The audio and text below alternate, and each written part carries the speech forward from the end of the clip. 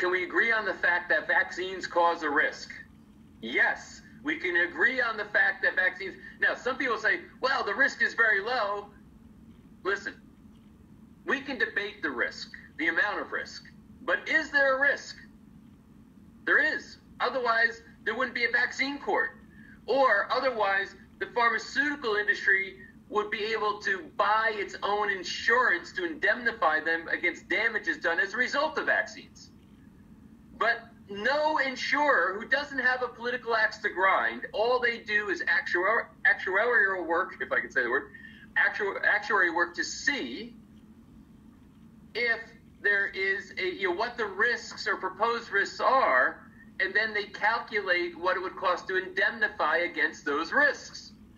Well, no insurance company in the world would indemnify a drug company for vaccines. Now, mind you, they indemnify for all these other drugs out there, which do kill people. Over 125,000 people per year die in the United States as a result of prescription drugs when they're properly prescribed because of unanticipated adverse effects that cannot be known on every patient every time. But they can get insurance for that, even though they pose risk. So imagine they can't even get insurance for vaccines. That's how risky they are. Now, the U.S. government says we want a vaccine program, so we will indemnify these companies. It's unprecedented that we have private industry who makes billions of dollars a year to put a product into the marketplace is indemnified by the federal government. Can you imagine I'm a business guy. I could have had being in business, putting something out into the marketplace that has risk, making tens of billions of dollars doing it, and I don't have any liability. It's an unprecedented scenario.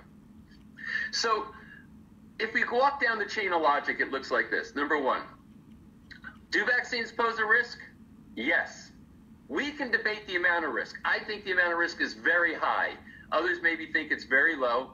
But one thing we can agree on is that vaccines are, there's a risk to being vaccinated. There's a risk to vaccines. We can debate the amount of risk. Number two, do high-level, well-credentialed experts disagree on the safety and efficacy of vaccines?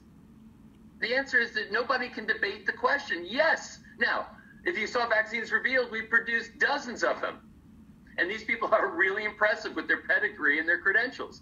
So, you might not like my experts. Okay, that's fine. But you can't say that my experts aren't well credentialed, have expertise in the area, and they think that these vaccines are risky and not efficacious, or that they don't necessarily work. So, so can we at least agree that high-level experts disagree on the safety and efficacy of vaccines? So if vaccines pose a risk, and if high-level experts disagree on the safety and efficacy of these vaccines, then the conclusion is, shouldn't I have a choice as to whether or not I want to vaccinate myself or my kids? And I don't know how anybody, unless they go to an irrational place, can say, yes, you must be forced to vaccinate your kids anyway. And they'll say it's for the greater good. We have to have herd immunity. Another line of, part of my language, of pure bullshit. But the bottom line is then, so what you're telling me, and in the United States, every country's constitution, their laws, et cetera, are a little bit different. But unless you're a fascist or a communist state, they're going to resemble the concept of individual rights. So you're telling me that in a country where I'm guaranteed unalienable individual rights, that I have to risk my kid for the greater good? Because sacrifice of the individual to the state, sacrifice of the individual to the greater good, is the morality of communism.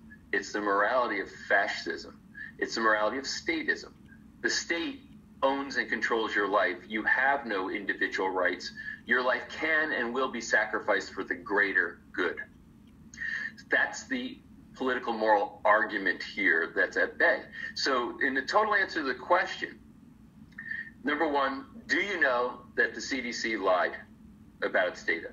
And not just an MMR and autism. There's many others. If you watch the interviews in the program, you know. Number two, there is a risk. Nobody can disagree. We just disagree on the amount of risk. There is high-level expert dissension as far as, the conclusions around this, and there's a lot of experts that say that vaccine safety and efficacy is not good. So that exists. There's high-level experts that disagree. Therefore, in a free society, I should have a choice whether or not I want to do it. That's the rational argument.